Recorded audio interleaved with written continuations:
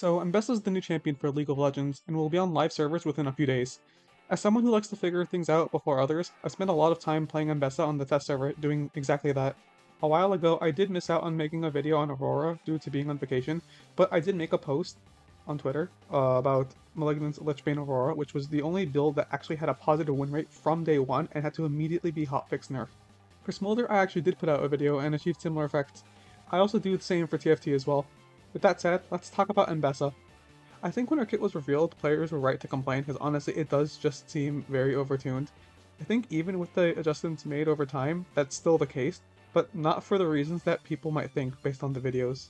Ambessa by design is intended to be a bruiser that was compared to Renekton or Darius, but after playing her myself, I believe she's much closer to being a fighter, akin to Aatrox or Riven.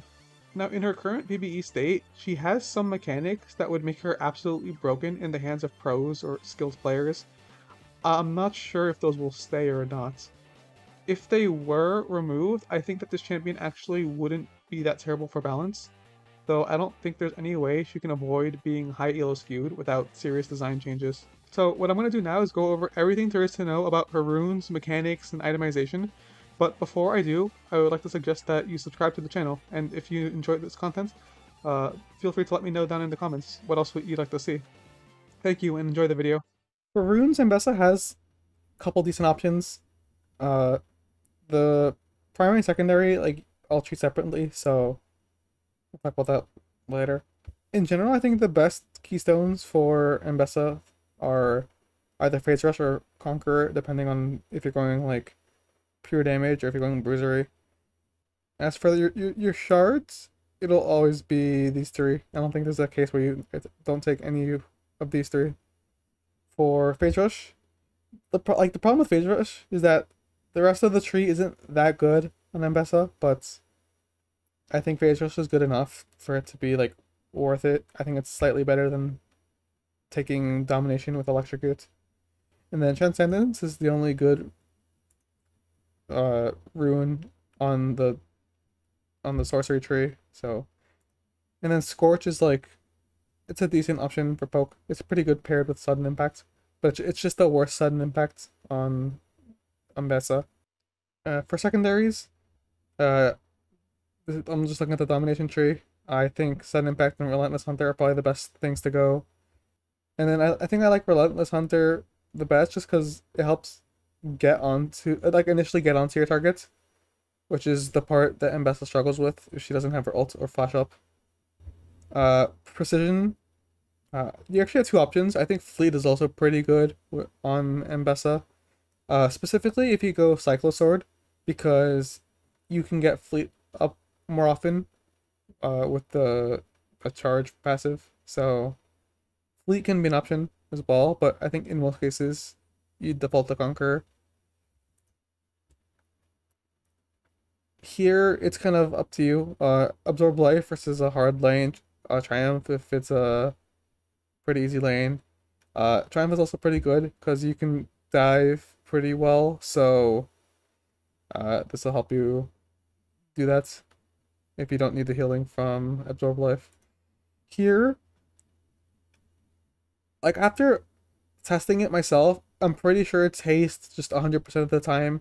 I tested Bloodline to see how much it would help with, like, the bonus healing on her ult passive, but I think it's just not enough. It also takes too long to be good.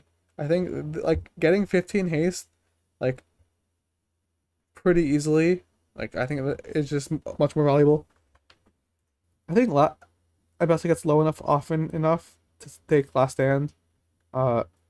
If you like the other two better, I mean, you could take them. This is personal preference. Now, Resolve secondaries, probably, I don't know if it's the best secondary, but I think with precision, it complements very good. So the options here, conditioning, like, I think this is kind of all preference, but I'll talk about what is good. I don't think the top tree is good enough. I generally lean towards Second Wind and either Revitalize or Overgrowth. So I think Second Wind just scales well, and it helps with a bit of lane sustain, which Ambessa needs help with. Conditioning is like okay. If someone's bone plating, I think bone plating is good for early trades, but I don't think you need it on this champion.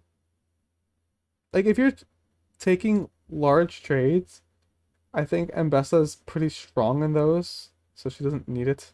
I personally just like second wind better than the other two, and then uh, overgrowth and revitalize is like a bit of a debate for me because overgrowth is just generically good with the amount of health that it gives.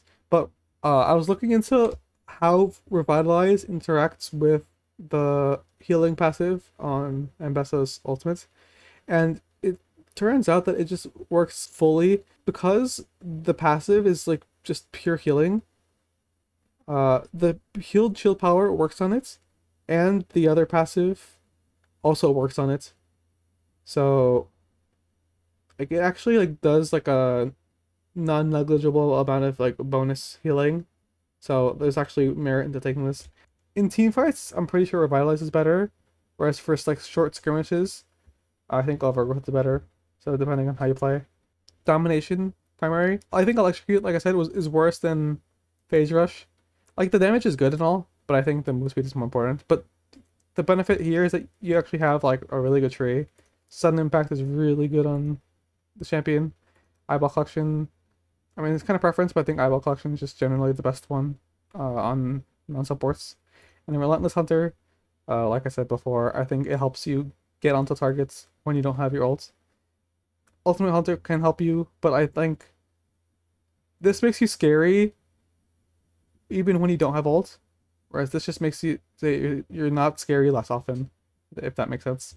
As for secondary, I mean, you'll probably take like one of the other, like precision or resolve, but a third option is to take inspiration. This champion is not bad with Hex Splash, like,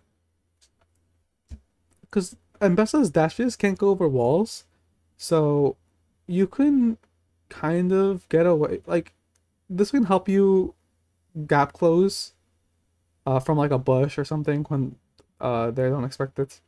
And this also kind of pairs well with Nimbus Cloak if you were to go Phase Rush. So like it's an option. You Approach Velocity is also pretty good if you're going stuff like Cycle Sword, if you hit your E, if you're playing with your team. Like I think this is just very good for like just being impossible to escape. Because I mean, Ambessa's thing is that like once she's on top of you, it's very hard to escape her, and this makes it like pretty much impossible. All right, so I'm gonna quickly go through Ambessa's kit, just in case you still haven't seen it. So her passive gives her a dash if she uses an ability. So on every ability, if you input another command, like a movement or an attack onto a target, she will dash in that direction. Basically, it's Callista dash, but on her abilities. Additionally, each cast gives her a bonus attack that has bonus range, attack speed, and it gives a little bit bonus damage, and it restores energy. So, obviously, like, the main attraction to Ambessa is this passive, so using my Q, I cast it, but then I move in a certain direction. The way it works, like, again, is like close to passive, so you click your ability and you click your location. It gives you a little bit more time, I think.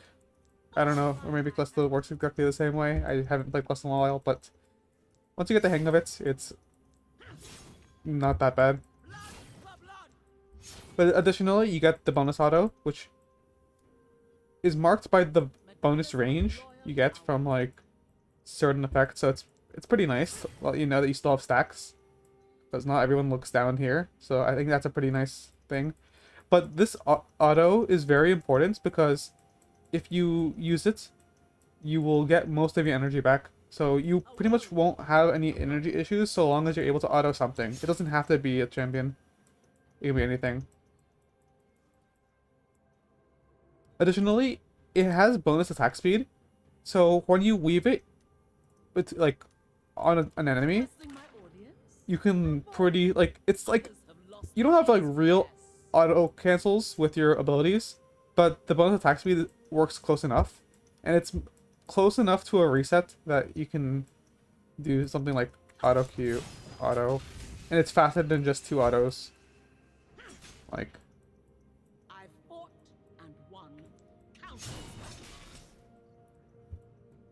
now realistically, you're not gonna be in range to auto Q, like first anyway, because one of the things about Ambessa is that she has like a dash on every ability, but she has not the best time getting into range to just wail on people. Like, if she has to use her abilities to get into range, that means she doesn't have those abilities to actually hit the target. So, generally, like, she's really strong while she's already on top of the targets. But getting to that point means that her trading ability isn't actually very strong. For the most part, you're going to have to play around ult and flash to actually, like, be able to use, like, a full combo onto someone. Otherwise, you're just going to have to hope for some lucky mispositioning from the enemy. So the way her Q works, which is her next ability, it has 2 casts. The first cast is this crescent. And then when you hit a target, it can be anything, you get the second cast, which is like a straight line. So if you notice that it has like a weird hitbox here. So this works kind of like Darius' Q, where a certain part of it does more damage.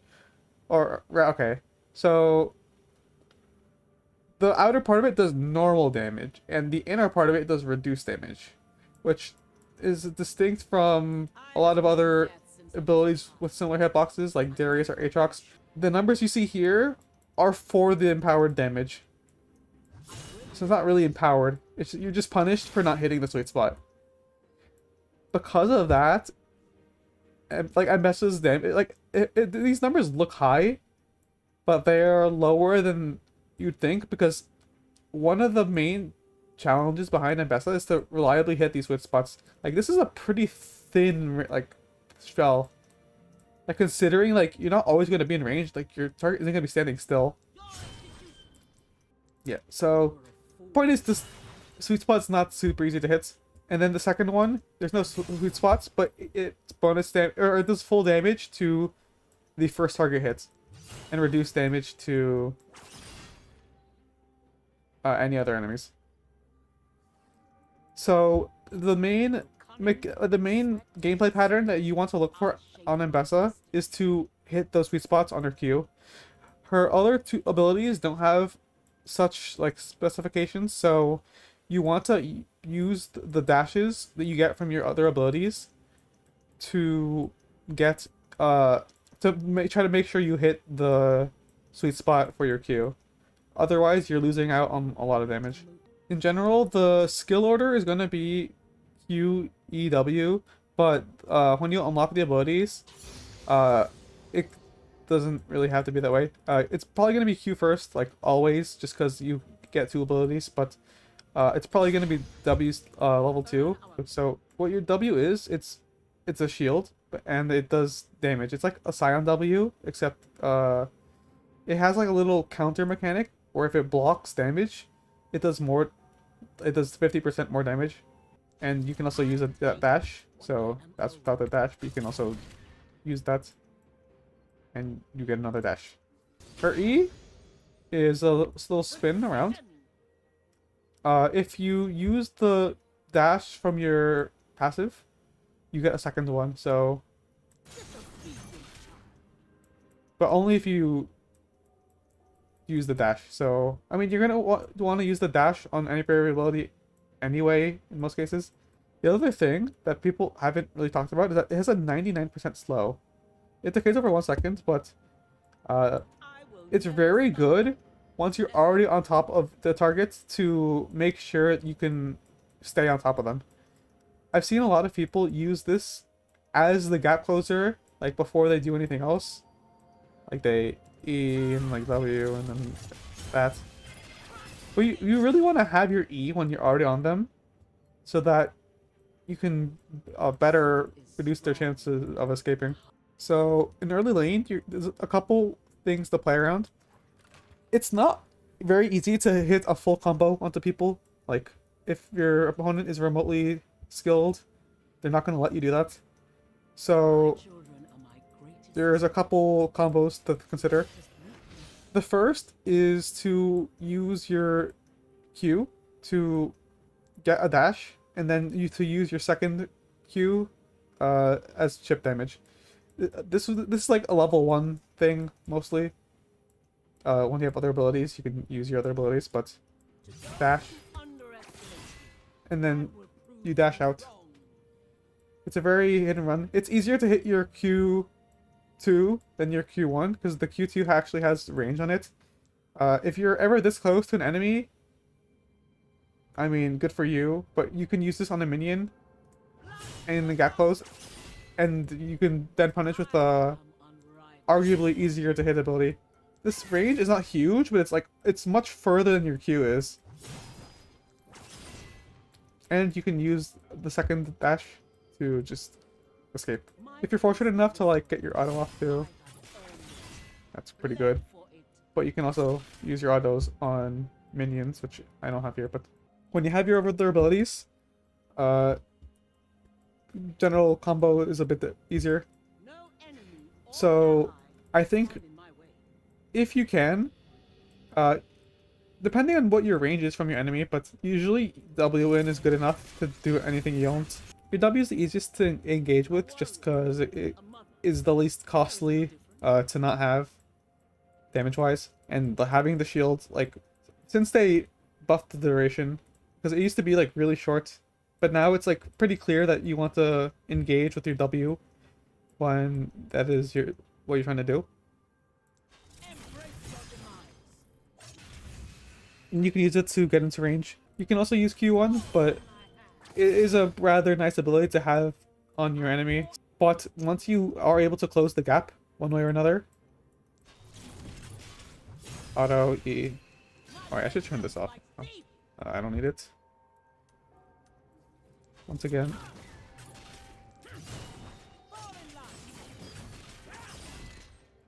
You want to make sure you use your W and your E to ensure sweet spots. So this is to make sure you're the right distance for your Q1 and to make sure that there's nothing blocking your targets for your Q2. Like if you have to step back, it's fine. You can use your E to try to like position around enemy minions and make sure you have something to escape. One of the other reasons I like taking Phase Rush is because you can kind of greed a bit more with your dashing and then just use Phase Rush to walk out.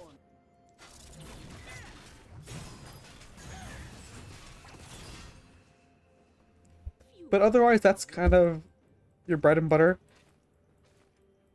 Alternative, like if you were to use your other dashes, just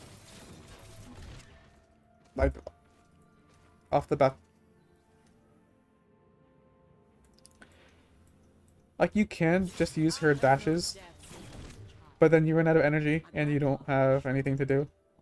It's kind of like an okay escape tool, but it doesn't hop over walls or anything. So I don't know if this is the shortest wall, but it can't go over any walls. So these aren't like good dashes. It's better like these are like in combat dashes kind of, rather than for map traversal. Like I said before, your max order is going to be Q, E, W. The reason for this is Q is your most damaging ability, so put points into that. Your E is a pretty... It's a utility ability at first, but once you put points into it, it starts doing damage. Your W has level scaling, and your E has 80 ratio scaling on the rank up. So we see here, uh, you go from 40% to 80%, meaning as you have like items, this will scale like a lot faster than other abilities.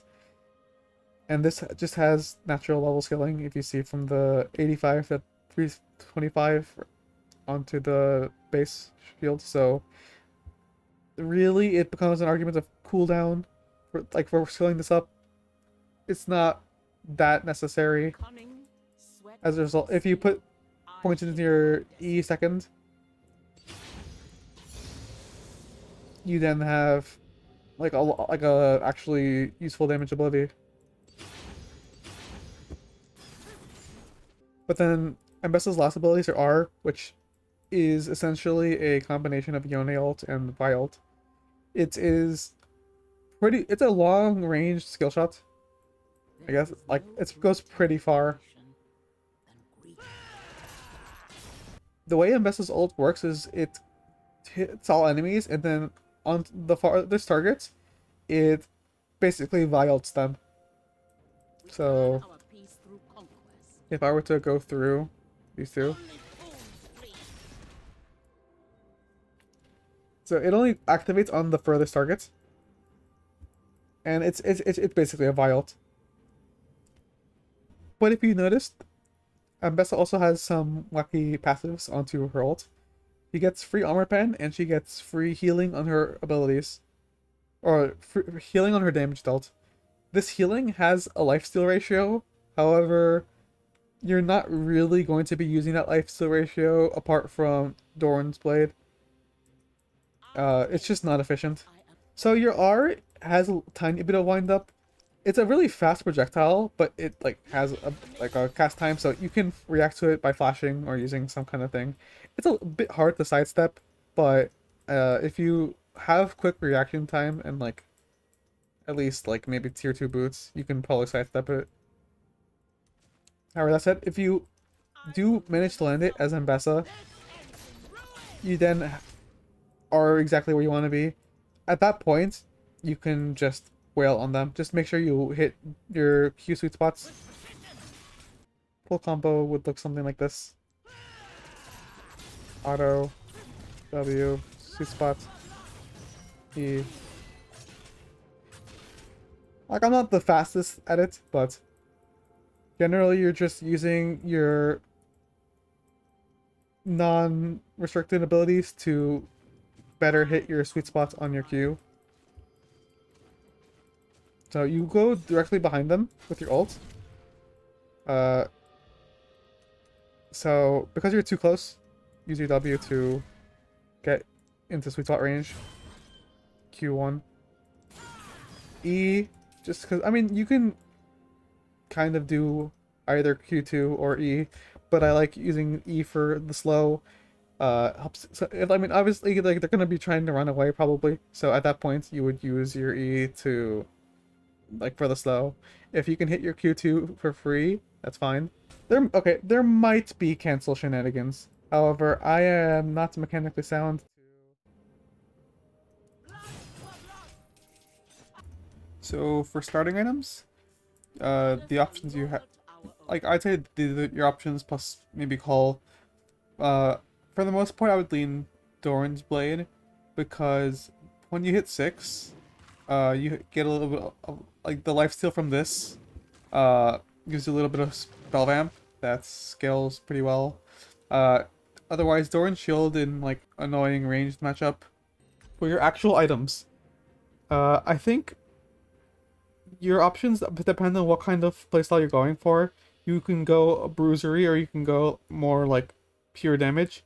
I think generally the best items on the champion are Cyclosword and Eclipse, but I think Cyclosword is just a slightly better version of Eclipse. The reason why I like Cyclosword is because it is super easy to get the energized proc.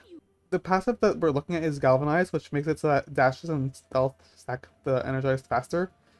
This makes it so that when you use your abilities, like, and you get the dash from your passive, you contribute a lot towards your energized proc. so you can pretty easily get 2 procs. So, and then this does substantial damage and it slows.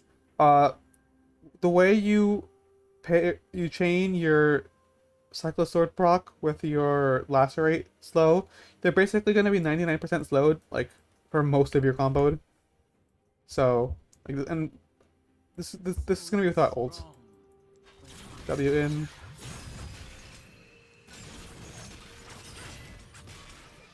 And yeah, you have it again.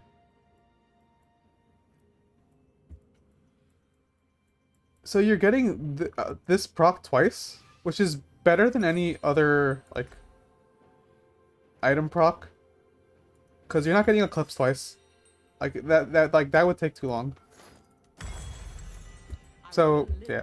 The difference between these two items is, like this is... Cycle Sword is just a more damage-heavy item than Eclipse. Eclipse is, like, a bit more defensive. You have the shield.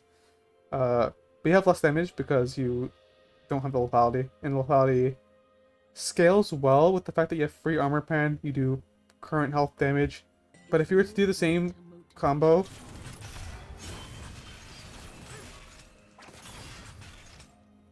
like, you're not even close. Like, it takes a lot longer. Whereas you can do your Cycle Sword combo much faster. In more sustained necessary lanes, where you can't reliably kill your opponent in the full combo, I think Thunder's Guide is fine. I think, like, this is pretty good into tanks, where you can kind of trade frequently, and then when they're lower, then you can go in for your all-in. Like, it's obviously a less damaging item than the other two, but it helps you just stay healthy in lane, and it's just a basic, like, staple wizard item. Black Cleaver, I'm not too crazy about it first because a lot of the value scales later into the game when enemies have more armor, when they have more of their tools. It's an option. It gives you the most haste out of the other options, and then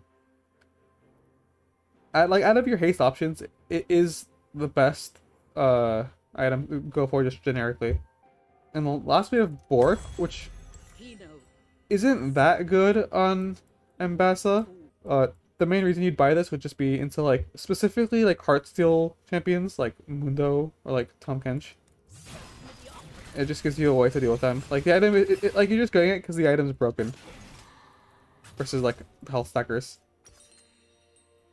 And if you're not playing against that, you just shouldn't buy that item.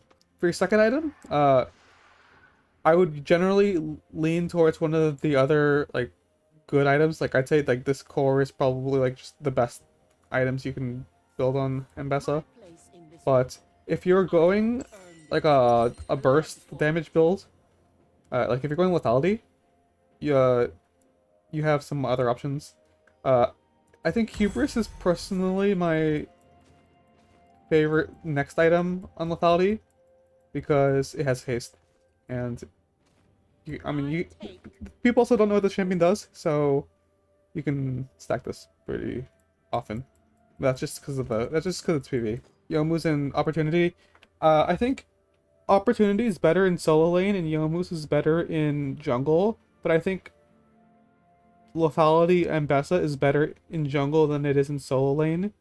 It's hard to get onto people if you miss your ult. If you don't have flash and you don't have ult, you kind of just have to use half your combo to get into range, and by the time you do that, you don't have enough damage to actually kill them. In lane, like, you have to hit your ult, whereas from jungle, like, you can kind of, like, hit them from when they don't expect it. If they're not expecting your, because it's long range, so you can engage from, like, pretty far. Over this wall pretty easily.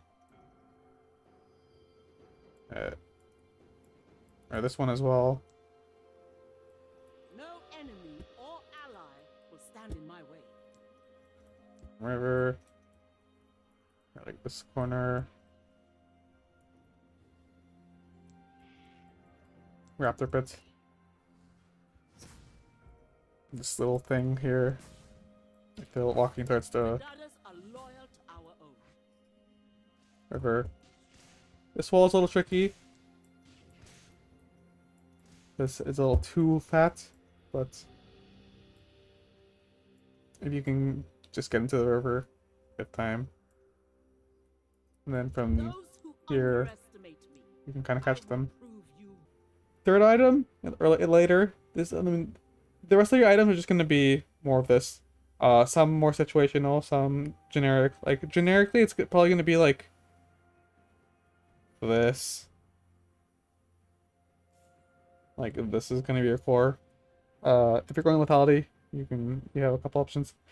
Now, Ravenous Hydra's a little interesting because this item, like, testing it early game, it wasn't that good, but it's got decent stats to the point where you can kind of treat it as a stat stick. The active isn't bad, it's just not necessary because you don't need the Tiamat in lane. You have enough AoE. Like, it's not good enough to be a first or second item, but if you want more healing from your ult passive, then I think this is probably the best option for you. And then, okay, this tab I have here are items that are just outclassed by other stuff. Triforce?